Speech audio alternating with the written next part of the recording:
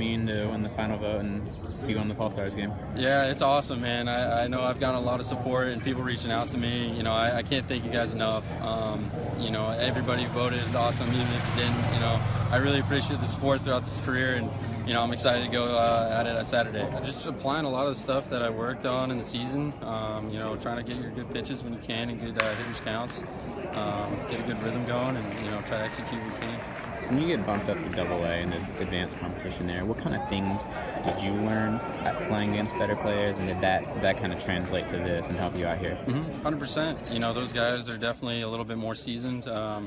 You know, their stuff's a little bit more electric, just, you know, through repetition and, you know, gone through the reps. But, yeah, learning, just going through the process there and, you know, seeing those pitches that are a little more sharp and, you know, they're not afraid to throw anything in any count. So you just got to be ready and, you know, have a game plan going forward for those games.